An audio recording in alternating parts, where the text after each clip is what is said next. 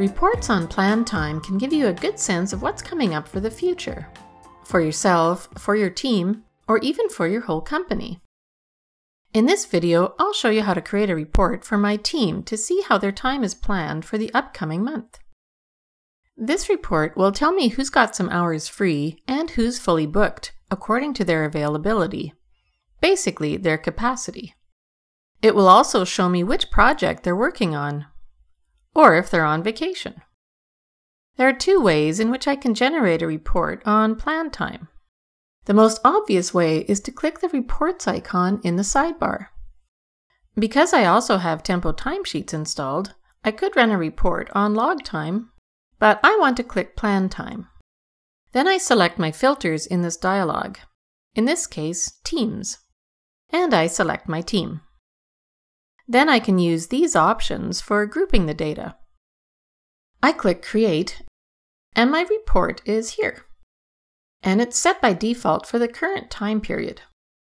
So that's one way to get a report, but if you're working in Tempo Planner, there's an even easier way. I've filtered for my team here, and have set up the time period so that I can see the upcoming month. I've finished creating plans for some upcoming projects and also for vacations. And now I want to get a report on this planned time. So all I have to do is click the Report button up here. And this generates a planned time report on the Reports page.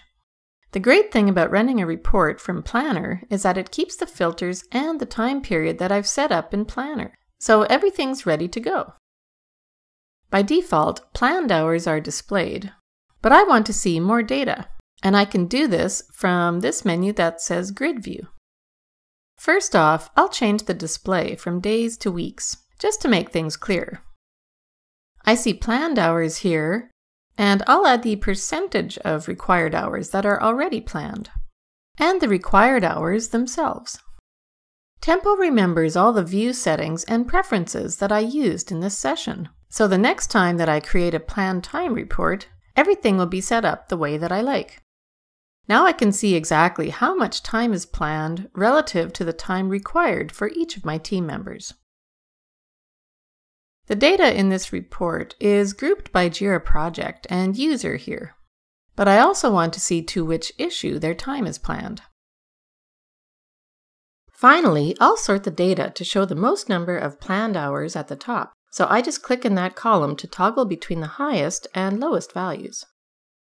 And these values are sorted per project, then per user, and finally per issue.